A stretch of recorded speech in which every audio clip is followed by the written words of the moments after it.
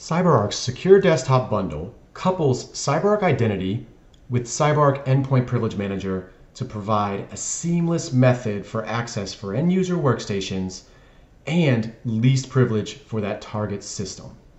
Let's take a quick look at how a user is able to integrate with CyberArk Identity to authenticate to their end workstation. In my case, whenever I select the Next button here, typically you would see a prompt for password. The immediate thing you'll notice is I'm just being prompted for a second factor of authentication. Based on my administrator's configured policy, as long as I can provide proof via my mobile application, I'm able to access my target system. I'll go ahead and select Mobile Authenticator, but note it can be a variety of several factors.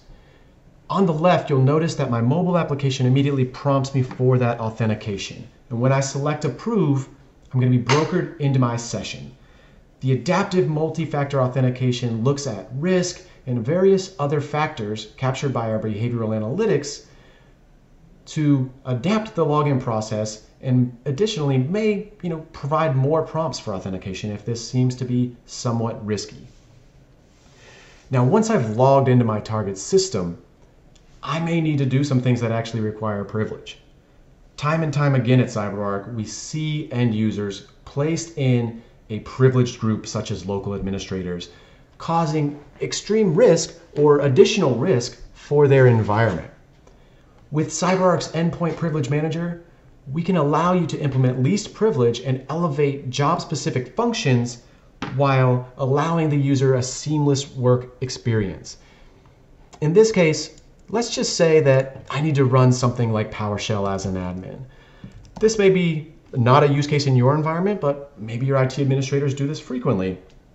And it's not something that you want them to do without kind of some sort of re-authentication. Maybe the use case is I'm a developer and I need to run a development tool. Variety of different applications are supported, scripts, all sorts of things that we can catch with our Endpoint Privilege Manager. But in this case, we'll just go forward with PowerShell. As I tried to launch as an administrator, EPM immediately lets me know that, hey, you can launch this, but we need some additional information. We need you to re-authenticate.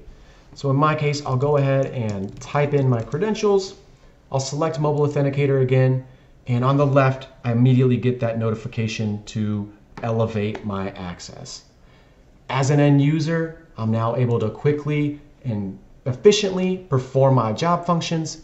As an administrator or a security professional, I'm now happy because I've removed those local administrator rights from that workstation, but still give the end user the ability to perform those job functions. The Secure Desktop Bundle couples the adaptive MFA provided by CyberArk Identity with the least privilege provided by CyberArk EPM to provide an excellent secure desktop experience for your remote workforce.